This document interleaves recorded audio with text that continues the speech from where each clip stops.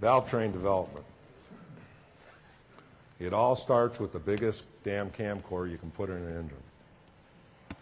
And the reason that is we can have more nose radius. As the core gets bigger, the nose radius gets bigger. And if you think about this, you really want a lot of lift at the cam and not much rocker ratio to get to the point you want to be.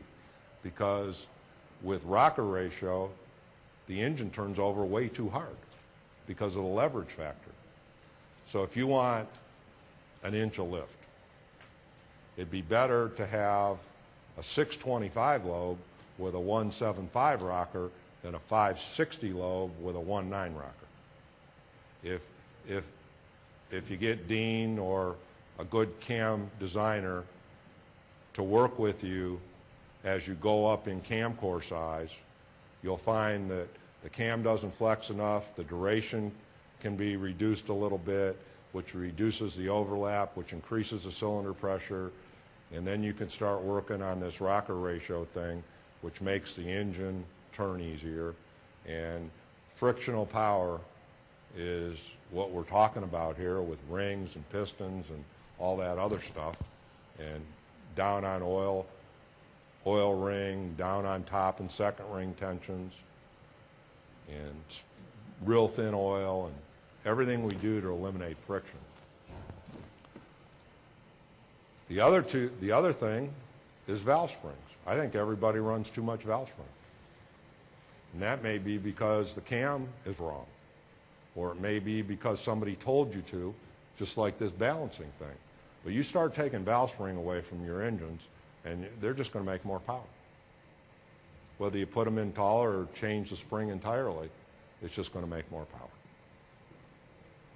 Push rods. You just can't put a big enough push rod in it. I mean, you just can't. So it's all about getting that thing as straight as you can, away from the port, you know, maximizing the push rod, getting the valve train sweep, the rocker arm to sweep properly on the valve, and the angle of the adjuster and how the push rod enters it, so that that works properly as well. We've helped a lot of guys over this summer with, you know, small block Chevy, iron-headed circle track engines.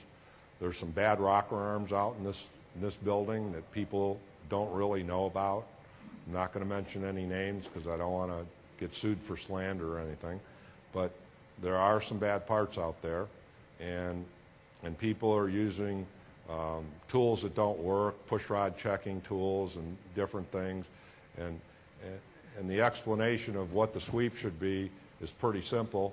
Dave back there can tell you, I can tell you, all you need is a magic marker in your eyeballs in about 20 seconds, and you either know it's right or wrong, especially with a shaft rocker.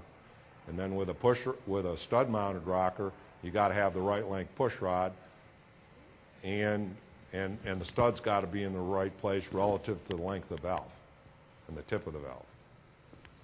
So you can't, everything in that valve train is real important, but it starts out with, if you can put a bigger core in it, absolutely, positively do that. And put the biggest wheel on the lifter you can, because that coincides with the nose radius. So if you can run a